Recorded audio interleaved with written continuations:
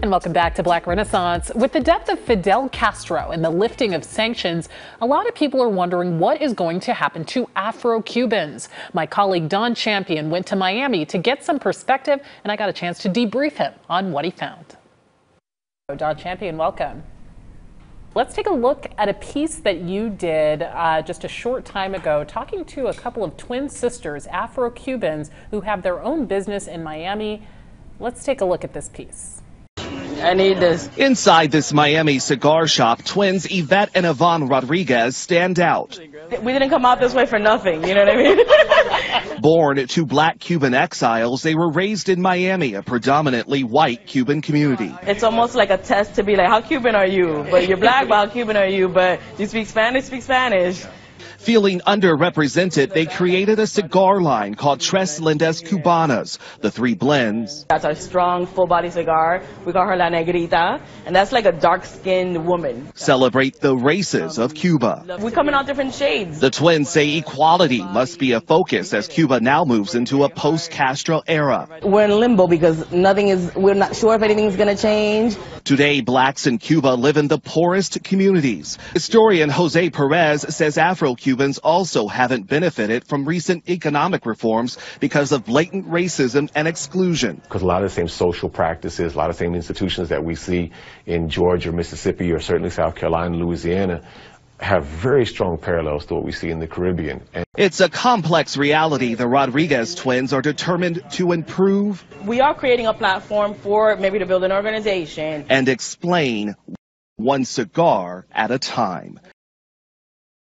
Loved their energy when we met them when we were in Miami, and I thought their story was really interesting.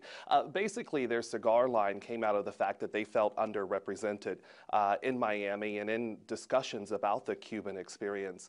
And that was certainly their take on this. Their view was that Fidel was bad for Afro-Cubans. There are many varied views on that, certainly. But what was their feeling about the future? I think they certainly felt a sense of cautious optimism. I think that they, along with a lot of the other Cubans that we spoke to, look at Raul Castro and the rest of his time in office as being more about transition than transformation. As a journalist of color, I definitely look at it as sort of my duty to not only seek out these stories, but also tell them when we get the opportunity to do so. You think of the discussions and the coverage of Cuba and after Fidel Castro's death, and very rarely are Afro-Cubans mentioned. In fact, some of the reaction I got from the piece was from people saying that they didn't even know that there were black people in Cuba. Why was it important to you to get that voice out there? I definitely try to seek out these stories, and I learn a lot about other cultures as well in doing these stories. So